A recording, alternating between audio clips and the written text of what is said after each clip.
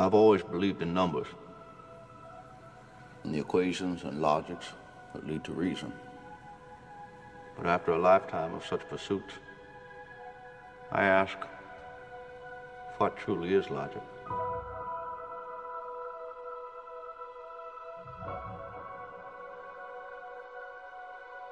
It's no good, and you need to dump it.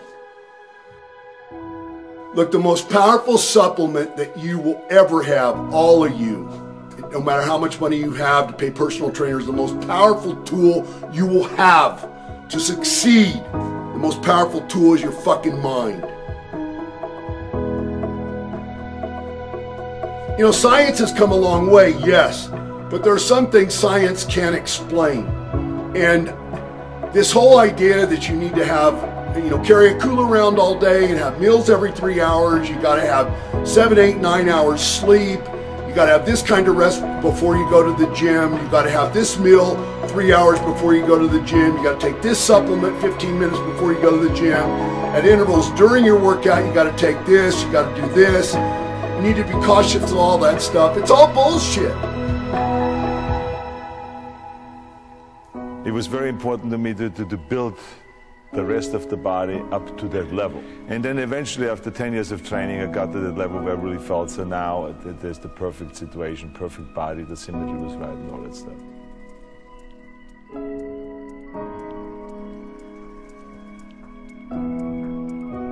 I didn't want to just be a movie star, I wanted to be a great movie star that's the highest paid movie star and have above the title building.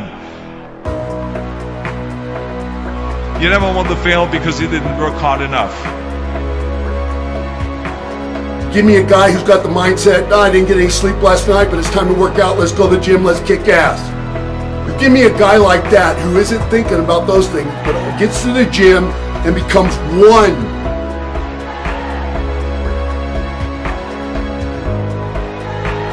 You didn't get as much protein today, you didn't get as much sleep as maybe you should have, those type of things. What does it fucking matter? What does it matter? Don't fucking step down to meet somebody else's silly ass fucking standard that is not backed up by fucking any real world experience. You will always be learning and you will always be starting over. The greatest fucking champions there have ever been still. I always wanted to be very intense. I always wanted to be number one. You're thinking too much about the small, you're giving too much attention to the small things that don't really matter, and you're not giving enough attention to the big, broader, more basic things that do. Ask yourselves, who do you want to be? I've always figured out that there's 24 hours a day. You sleep 6 hours, and I have 18 hours left. Now I know there's some of you out there now and says, well, wait a minute, I sleep 8 hours or 9 hours. Well, then just sleep faster, I would recommend.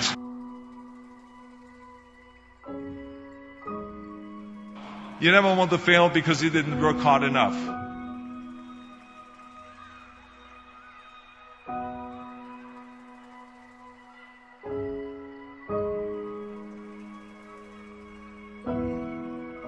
You can't climb the ladder of success with your hands in a pocket.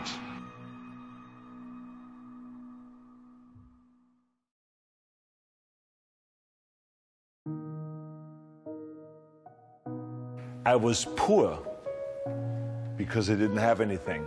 I had no money, I had no things, we had no TV, we had no refrigerator, we had nothing as kids. But I was rich because I had a dream. Dream of becoming the greatest bodybuilder. And I had a dream to use bodybuilding as a means to get into films. Dig deep down and ask yourselves, who do you want to be? Not what, but who. And I'm talking about not what your parents and teachers want you to be, but you. I'm talking about figuring out for yourselves what makes you happy, no matter how crazy it may sound to the people. Of course, trust yourself no matter what anyone else thinks.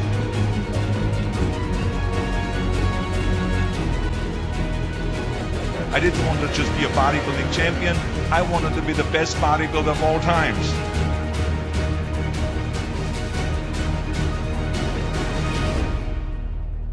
He said, I want to be the biggest bodybuilder in the world, the greatest bodybuilder in the world, the richest bodybuilder in the world. He said, I want to be a film star, and I want to go into politics.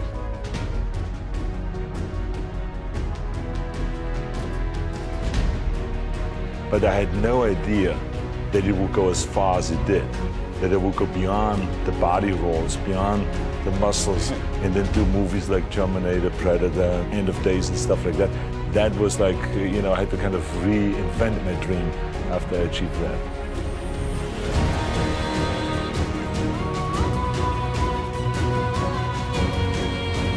Bodybuilding has been a beautiful experience for me, and I will continue it for the rest of my life. I only stopped competing, but I'm not stopping bodybuilding. It's the greatest sport. Thank you.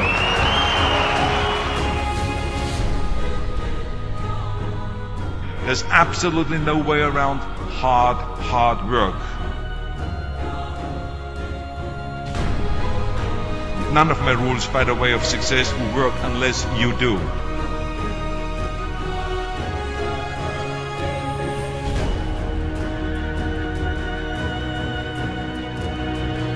He talked about him winning Mr. Universe. He says to me, now he's the Mr. Olympia. And then when he competed and won Mr. Olympia, his goal was to win it many times, which he won it 7 times. I love feeling like an outsider. I never want to be one of a million. If I wanted to be one of a million, I would have never got the body that I got. If I wanted to be one of a million, I would have never wanted to become the biggest star in the world.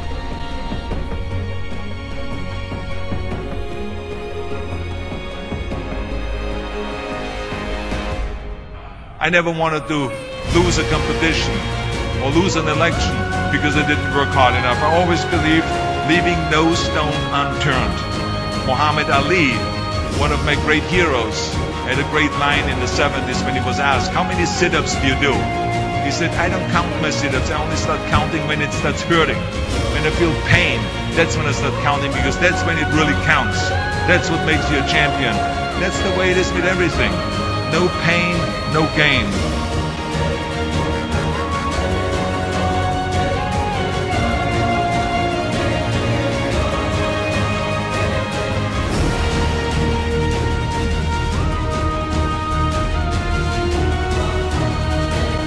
I mean, how many times have you heard that you can't do this, you can't do that, and it's never been done before?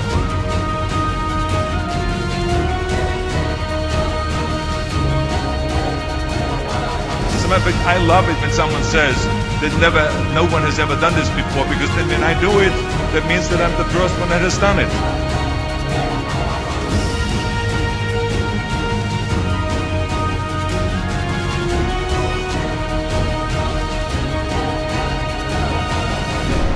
So pay no attention to the people that say it can't be done. There must have been a time in your life before that when you didn't have any thoughts of bodybuilding at all. What sort of child were you? Well, I grew up in Austria. I was born after the Second World War in 1947. It was poverty. There was no food around, really nothing. And I think that was the reason why I developed such a tremendous desire, a desire to get out of there, and a desire to make it in life, to achieve big things.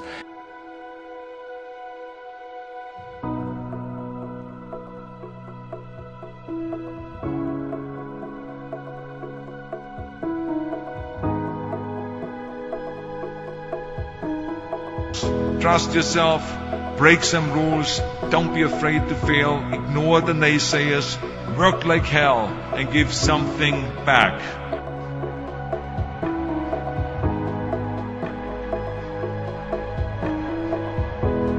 Don't be afraid to fail.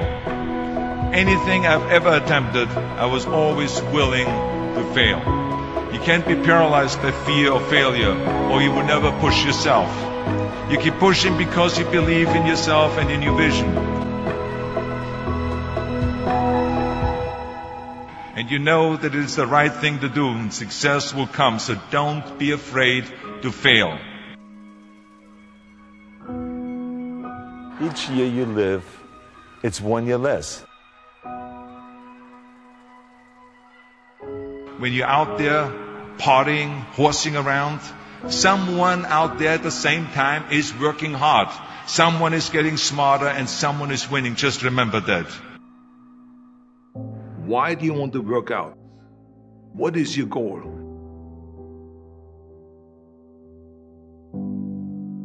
The most important thing is that you have a vision, that you have a goal.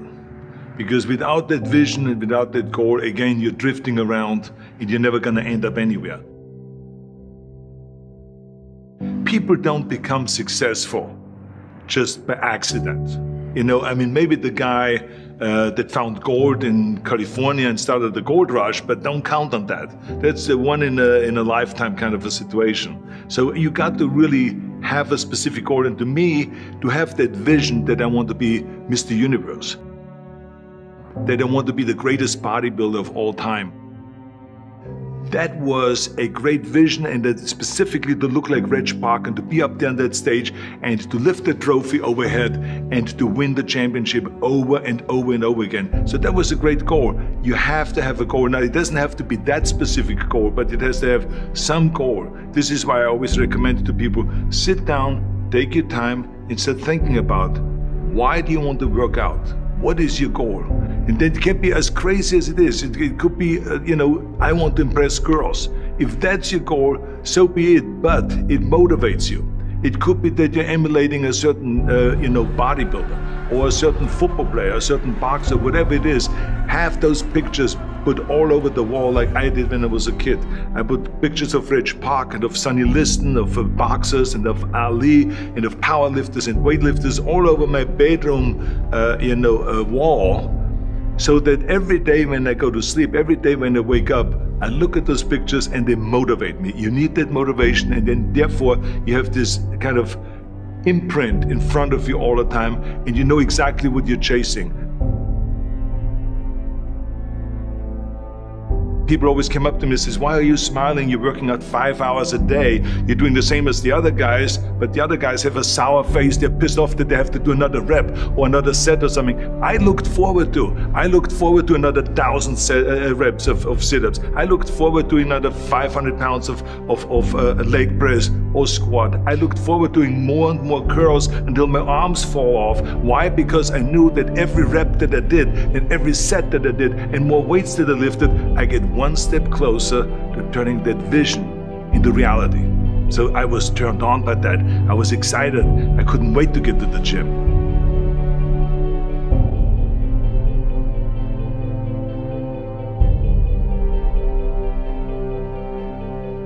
I remember that when I weighed 245 pounds, and Bob Rafelson, the director of Stay Hungry, said to me that I'm interested in having you come in for a reading and work on your acting and all this, because I'm interested in having you in a movie to star with Jeff Bridges and with Sally Fields.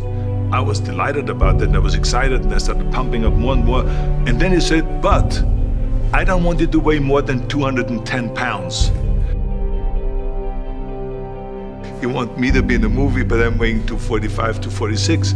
I say, I just won the Olympia, I say, which was 1974, and I was really at my biggest. And but he demanded that, and he says, look, it's very simple. On the day we start shooting, he says, I'm gonna put you on a scale, and if you don't make the 210, you're out, because I have someone else in mind. And I worked on it. I started visualizing myself very clearly as a lean athlete, because that's the only way I could lose that weight and all of a sudden get interested in running more, because up until that point I ran like 3 miles after training or before training or whatever, but now all of a sudden it was 5 miles, 6 miles, 7 miles, 8 miles, and they even ran mini marathons in order to lose the weight, and I did everything with high reps, and I was watching my diet, what I eat and all those kind of things. And but the day before, I remember we were in Birmingham, Alabama. The day before I was at the YMCA with Bob Rafelson. He was swimming and I was working out, and I was running. There was a track there and I was running. He says, let's step on the scale. And I stepped on the scale and I weighed 209. So it just shows you what is possible if you visualize exactly what you want to look like.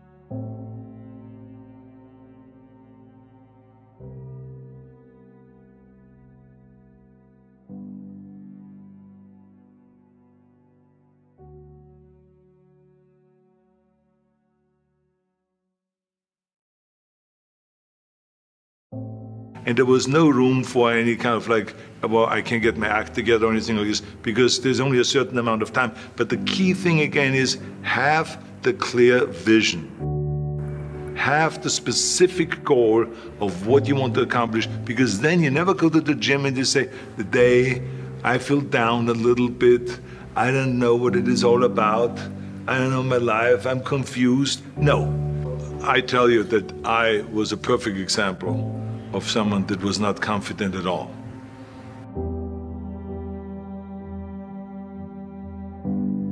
I mean, when I was a kid, I was just like any other kid. I had my hang-ups and problems and all this. But when I joined the weightlifting club and I won my first little trophy because I did the best clean and jerk, and then we went to another meet and I won another little trophy, I started feeling like somebody. But the bottom line is, everyone can use the same method, because I used it in politics, I used it in making money, I used it in everything that I've done in the movie business. When you have one little victory, little victories add up, and that is what gives you then ultimately confidence. Well, for me, the most important thing always is to have a deadline. So when I, for instance, had a competition, and let's say the competition was in the middle of September, and it was now beginning of summer, so there was no more time to screw around. So there was the time now to get going on a diet, to get going with the training, to not slack off at all, because there was a deadline there. The day of the competition, I had to be in the best shape possible. And I knew that if I come to the competition and I lose because I did not schedule my training the proper way, or I didn't have the right frame of mind, or I didn't give everything, literally worked my butt off, I would be just so angry. So I never wanted to be in that situation. So this is why it was very important to pick that time and to say, this is when I have to be in top shape, and then I work towards that. But it's not just with the competition. I mean, it's the same in the movie business. I mean, to me, it was always a big advantage when I said, okay, my movie starts on April 1, and I have now 3 months, so I have to get really in great shape. So you pick those times. It could also be that you have no movie and you have no Mr. Olympia or no Mr. America, no Mr. Universe coming up or any of those things. But you say to yourself, the summer starts in June. I'm gonna go to the beach in June, and at that time, I want to be in great shape. So that creates an urgency that makes you really start training hard and taking it seriously. Because if you don't have a specific plan, then you wander around. I mean, you can have, as I've told you many times, the best ship or the best plane in the world, but if you don't have a specific goal where you want to go and when you want to get there, you just drift around and you never get anywhere. So this is why it is so important to create that urgency and have a specific time when you want to be in shape. Well, I mean, look, everyone has a problem with time, but the day has 24 hours and we sleep 6. Now, I know there's some out there that say, whoa, I need 8.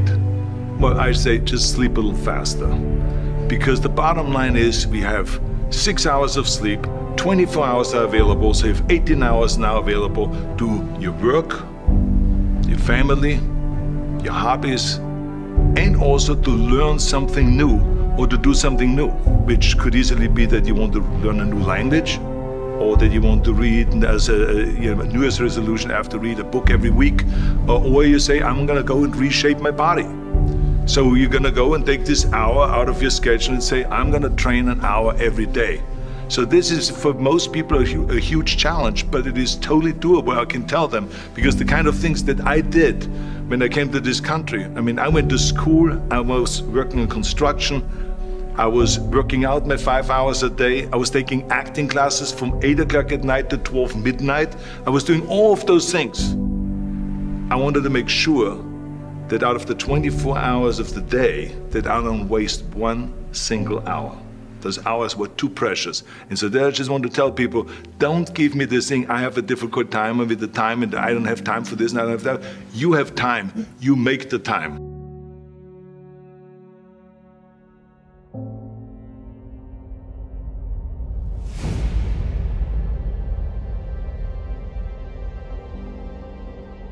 Because there's always people out there that will tell you that you will not be able to do that, forget it, it's a stupid dream that you have, or a crazy vision and those. Don't listen to the naysayers.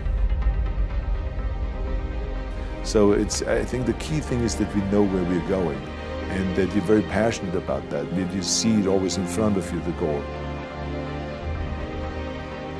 If you think that you're going to go and accomplish something really special and be the best in anything in the world, and you think you can do it without working, you make a big mistake. Because no matter what I did, if it was in bodybuilding or in acting or if it was in the political arena, it always took a lot of work. And you got to put out, and you got to, sometimes make a lot of sacrifices. Notice, if you're not willing to work hard, forget about it. So this is another rule that is very important. We don't achieve big things by accident. So shoot for the top.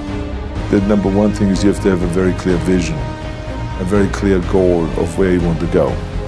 Because only then you will get there. You can have the best airplane or the best ship in the world, but if the captain doesn't know where to go, he will just drift around. Don't be afraid to fail. I mean, how far can you fall? Here's the ground. That's as far as you can fall. You get, winners always get up, dust themselves off, and move on. If you can keep your head when all about you are losing theirs and blaming it on you. If you can trust yourself when all men doubt you, and make allowance for their doubting too. If you can wait and not be tired by waiting, or being lied about, don't deal in lies. Or being hated, don't give way to hating, and yet don't look too good, nor talk too wise.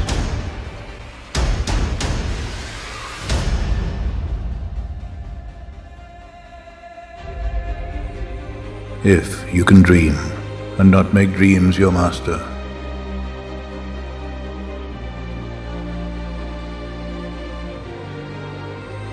If you can think, and not make thoughts your aim. If you can meet with triumph and disaster, and treat those two impostors just the same. If you can bear to hear the truth you've spoken, twisted by knaves to make a trap for fools, or watch the things you gave your life to, broken, and stoop and build them up with worn-out tools. If you can make one heap of all your winnings, and risk it on one turn at pitch and toss, and lose and start again at your beginnings, and never breathe a word about your loss.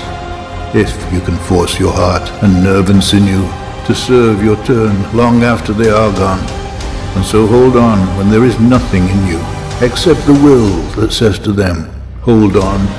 If you can talk with crowds and keep your virtue, or walk with kings nor lose the common touch. If neither foes nor loving friends can hurt you, if all men count with you, but none too much. If you can fill the unforgiving minute with 60 seconds worth of distance run, yours is the earth and everything that's in it, and which is more, you'll be a man, my son.